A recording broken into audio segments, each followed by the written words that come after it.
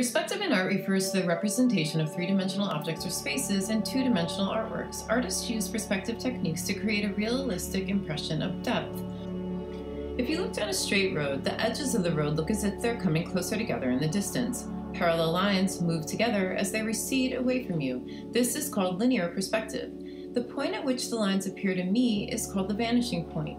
When you're drawing perspective drawings, the lines which you have drawn should lead to a solitary point.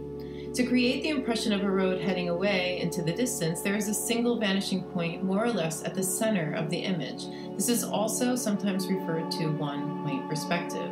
To represent three-dimensional objects or buildings, artists use two or more vanishing points, depending on where your point of view is located or angled from. That is where the perspective lines are radiated from. With linear perspective, artists use lines to create the impression of three-dimensional space on a two-dimensional surface. Another technique is aerial perspective, or atmospheric perspective. This refers to the effect that the atmosphere has on the appearance of things when they are looked at from a distance.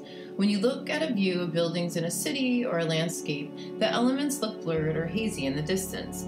The further something is away from you, the less clear its details are, and there is less contrast, and colors become more muted the further they are away, and they blend together. As a beginner, as you learn to draw perspective, you'll learn how important it is. Perspective is very important in art when you want to make your drawings and paintings more realistic. Perspective technique skills are important to show in your art portfolio for college admissions.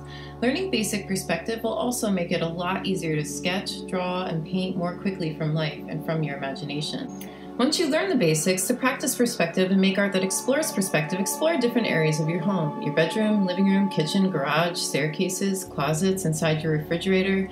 Draw from life, but take as many photos as possible of these spaces to find the most interesting composition. The more, the better.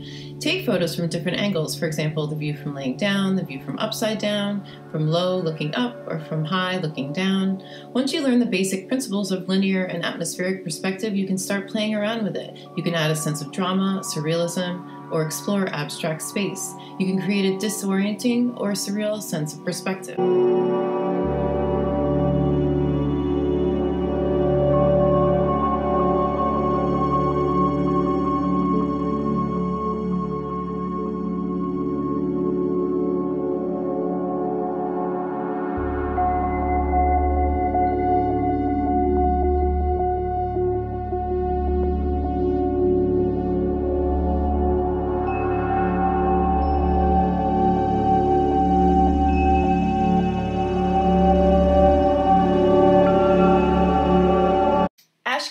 Offers art portfolio preparation classes year-round.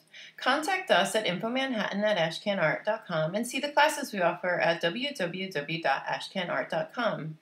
You can see us on Instagram at ashcanart, and please subscribe below for more art portfolio tips.